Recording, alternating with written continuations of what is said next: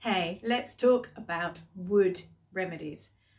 And you've probably already got them in your home. They might not be in the right place, but they're probably there because it is as simple as a living plant.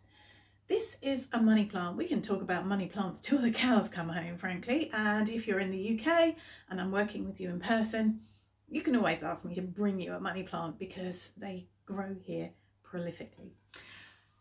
So plants I wouldn't recommend: spiky plants, plants with barbs or thorns, devil's ivy, cactus, snake plant or mother-in-law's tongue, anything spiky, anything that looks or feels like a sword or a dagger.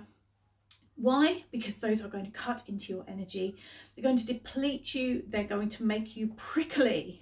Yes, you will have arguments, fights. You'll feel exhausted, really drained if you've got spiky plants around you.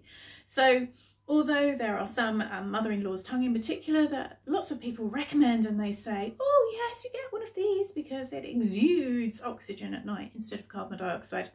That is not a good enough reason, in my opinion, to wear yourself out or to have spiky energy around you. What doesn't count? Fake plants.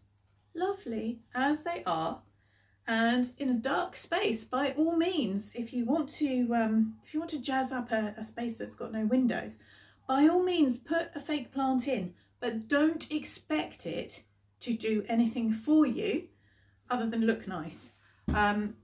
And always make sure that you dust it and keep it fresh, because fake plants can encourage stagnation around them. So you've really got to take care of them and ensure that they feel nice, even though they aren't actively working towards your feng shui. Okay, so that's wood. Wood colours, greens primarily, wonderful things to have, but just painting a wall green is not going to give you your wood remedy. So always choose a living plant. Fresh cut flowers, borderline. While they're really fresh, doing well, they will just about count as a wood remedy. Once they go over, they start to fade or droop, no, they're not going to work. So a living plant is always the easiest thing to do. Hope that's useful.